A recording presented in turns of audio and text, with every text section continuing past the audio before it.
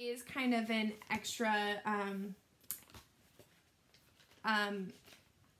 letter from the author that I wanted to read because it's questions and answers about the eruption of Mount St. Helens. So we know a lot of what happened because the author was really specific in his details and told a really interesting story, but I wanted to read this part. So we're going to get started. First question, why did I write about the eruption of Mount St. Helens? The eruption of Mount St. Helens in 1980 was one of the most environmentally destructive in world history.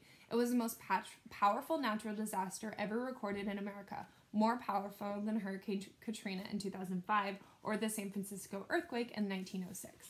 And yet many people under the age of 30 had barely even heard of it.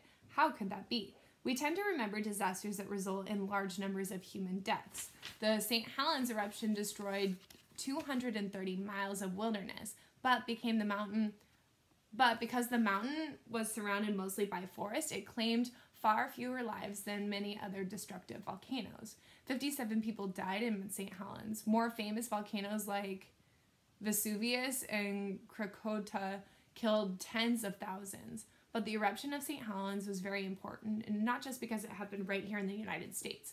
It was the first volcano that scientists could study closely while it was revving up for eruption. Today, volcano scientists, called volcanologists, have a much better understanding of volcanoes than they did in 1980, and that is because of the lessons from St. Helens. Question number 2. What happened when St. Helens erupted? On the morning of May 18th, Mount St. Helens erupted with the force of 1 megaton nuclear bomb, which is equal to 10,000 tons of dynamite. The front of the mountain actually shattered apart and collapsed into the rocks tumbling down the mountain in a massive avalanche. The explosion created a cloud of ash, smoke, and gas that shot more than 12 miles up into the sky. It triggered one of history's biggest landslides. It was 50 miles wide.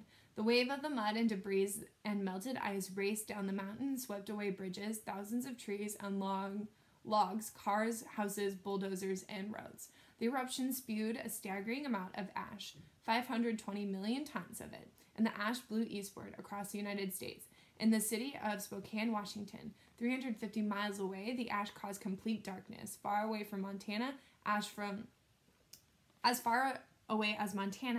St. Helens ruined crops, caused car accidents, and clogged airplane engines. Question 3. Did the eruption really take people by surprise? Yes, the eruption was a surprise, and to me, that was the most incredible part of the story. There were so many warning signs, thousands of earthquakes, yes, thousands between March 20th and the eruption on May 18th.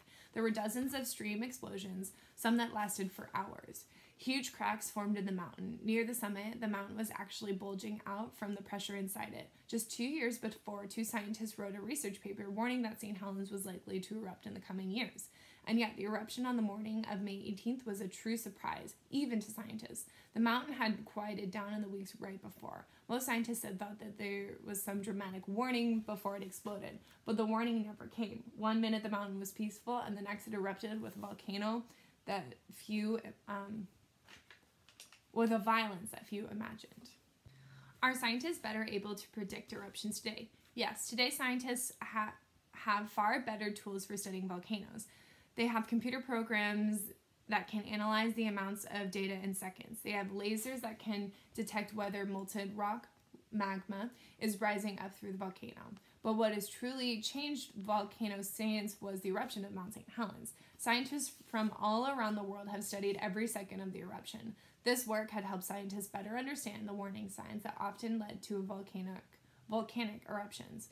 Could St. Helens erupt again? Yes. In fact, it already has many times since 1980. Some of the eruptions had released huge clouds of ash in the sky. In 2004, it spewed 26 billion gallons of lava. How did they measure that? I wish I knew. But none has come close to the fury of the 1980 eruption. What are the world's most dangerous volcanoes? There are 1,500 volcanoes in the world that could be active. From the lava-spewing Kailua of Hawaii and the streaming Katla of Iceland and the quiet, beautiful mountain of Fiji,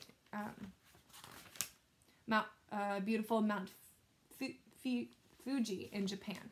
About 160 of the world's most active volcanoes are located on a horseshoe shape surrounded the Pacific Ocean. This area is called the Ring of Fire. The Cascade Mountain Range, where St. Helens is located, is part of that ring.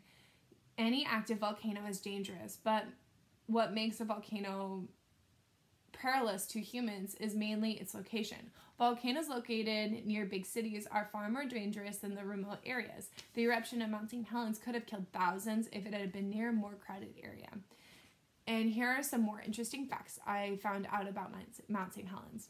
Height of eruption cloud. The main volcanic cloud rose to be 12 to 15 miles into the sky, into the Earth's atmosphere. Number of earthquakes before the eruption, more than 2,000. Area destroyed by eruption, about 230 square miles, more than 3 times the size of Washington, D.C.